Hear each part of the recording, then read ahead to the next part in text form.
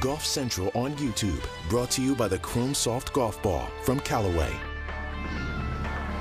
Hello everybody, I'm Cara Banks. Time to update you on the BMW Championship taking place here at Wilmington Country Club this week. It is the defending champion, albeit from a different golf course last year, that is back in the lead 12 months later.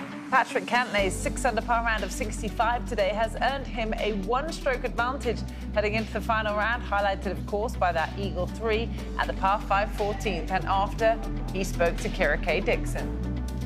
All right, 6 under today for Patrick Cantlay. Patrick, let's just get straight into the golf, especially that back nine. You go bogey, birdie, birdie, and hole out for eagle on 14. Just talk us through that stretch of golf.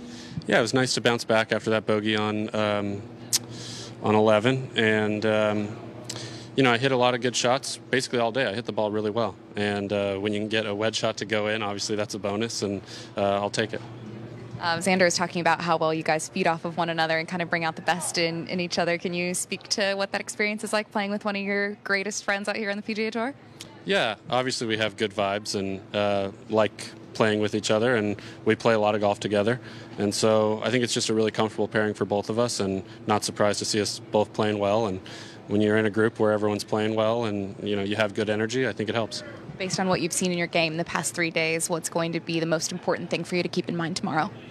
Yeah, I think you know, this golf course really requires you to hit solid, smart shots. I think you have to drive the golf ball in the fairway, and then if you can leave the golf ball below the hole, you can be aggressive with your putts. And then just one last thing, what is it about the BMW Championship that seems to see your name at the top of the leaderboard so consistently?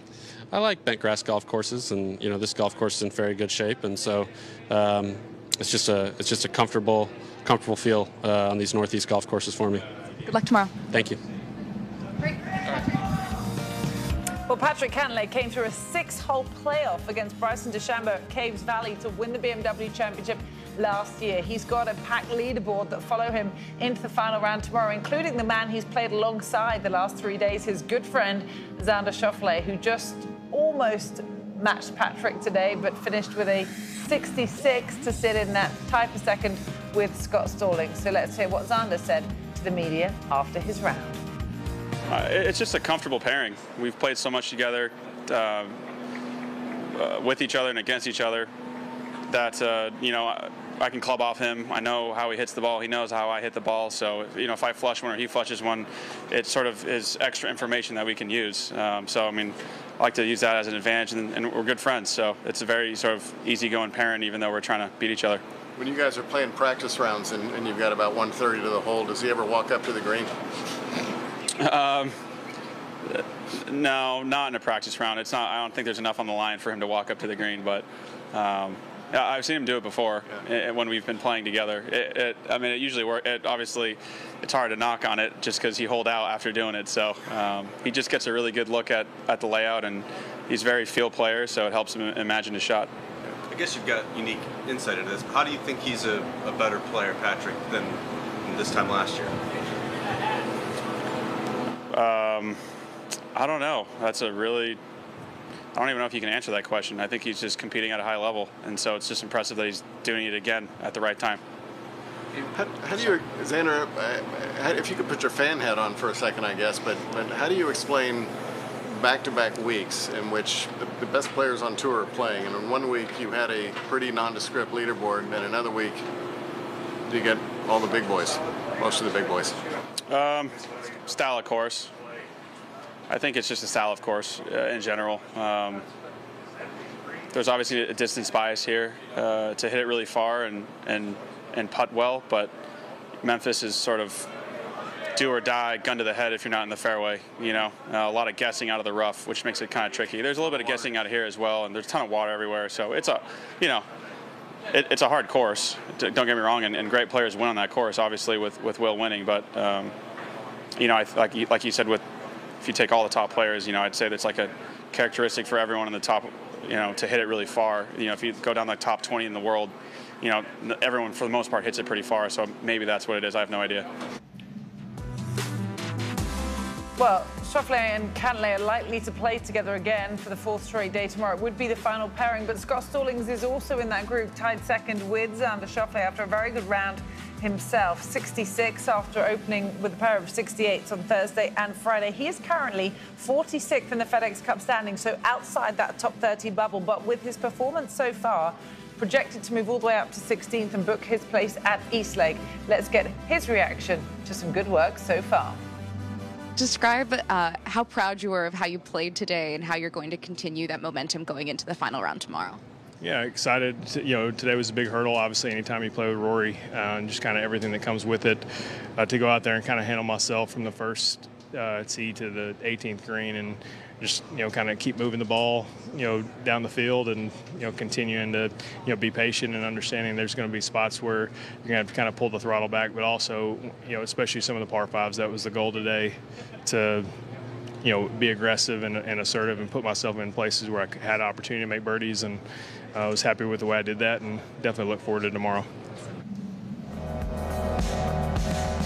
Well, you might be wondering about the world number 1, who was the FedEx Cup leader entering the playoffs last week, lost that position to Will Zalatoris, who will bring you an update on in a moment after he won the FedEx St. Jude Championship. Scotty missed the cut last week in Memphis, but he's definitely there or thereabouts this week so far, tied 4th right now.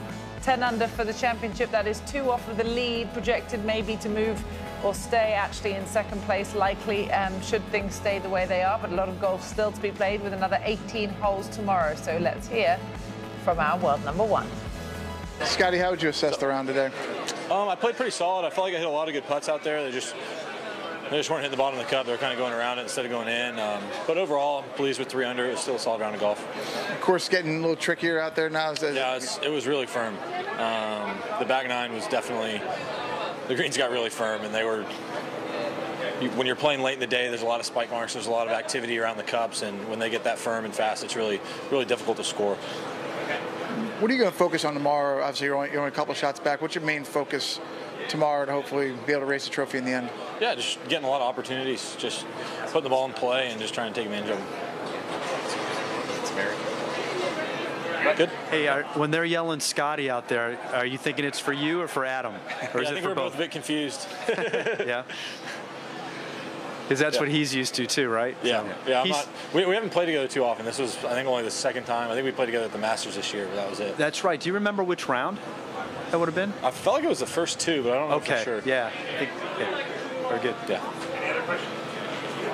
Well, mate, you probably didn't know, but early in his round, Zal had to WD today with Yeah, I bad heard back. about that. So, number 1's pretty secure as long as you can get yourself around tomorrow. Just be pretty good to Are you try sure to take that. about that? Well, top 15 can get you if they win, so 1 or 2.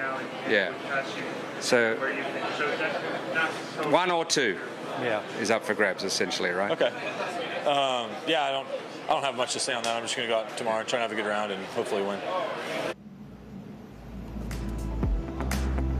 So here is the situation with Will Zalatoris. He had to withdraw really after receiving some treatment on the 5th tee.